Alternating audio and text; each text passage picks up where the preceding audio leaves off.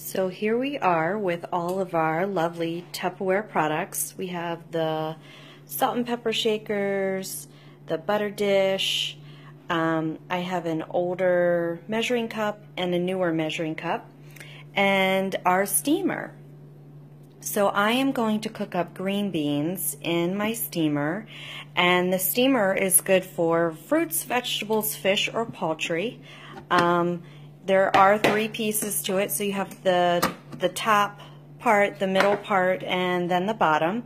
And the bottom is where you will put your water, and then you'll put your, depending upon what you're making, you can put either your fish and poultry in here, and then fruit and vegetable in here, or vice versa. You can put your vegetable in here, and then your fish or poultry in here. But I'm just making green beans, so I'm not going to use this top part. So I'm going to go ahead and take this out and do the minimum of, you can see there, it says 1 3/4 cup, and then there's a line.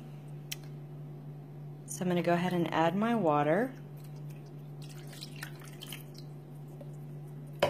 And then go ahead and put this on. And I already have my green beans measured out, and I'm just going to dump them right in here. And these are frozen green beans.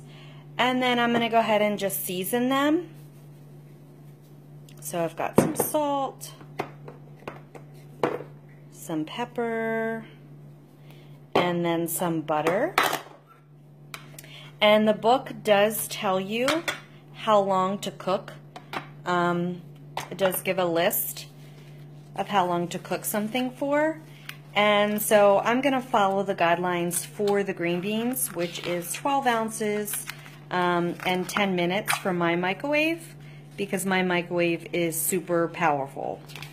If you have a microwave that's not as powerful, then of course it's going to be more time. And because my microwave actually is over the wattage, I have to go ahead and reduce the power. So now that that's done, all I do is go ahead and just put the lid back on, and then I'm going to stick this in the microwave just like this. 12 ounces in my microwave will be about 10 minutes, but I had about more than 12 ounces of green beans in here, so I'm going to put the time in a little bit longer.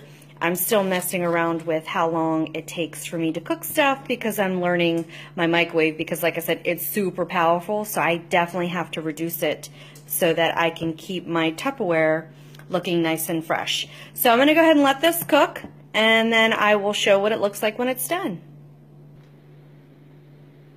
So here we are with our green beans in our steamer, and I cooked it on 20 minutes.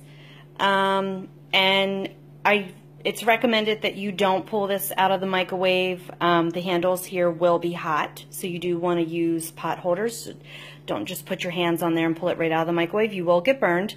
Now when I go to open the lid, it's going to be very hot and steamy, so it's recommended that when you go to open it, if you want to still put a pot holder on and open it, I would do that. And then you're going to open it away from you.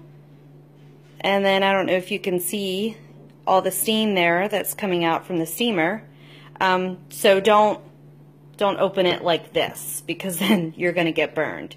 So open it away from you. And there we have our fresh green beans, all nice and hot and steamy and soft. So these look pretty soft, not crunchy. The last time I made them, I cooked them to where they were still just a little bit firm. This time I cooked them to where they're nice and soft.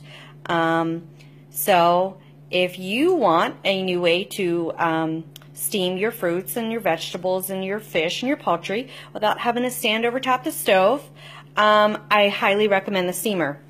I was able to go ahead and get everything cooked and just stick these right in the microwave and not even have to worry about them. And I have fresh green beans.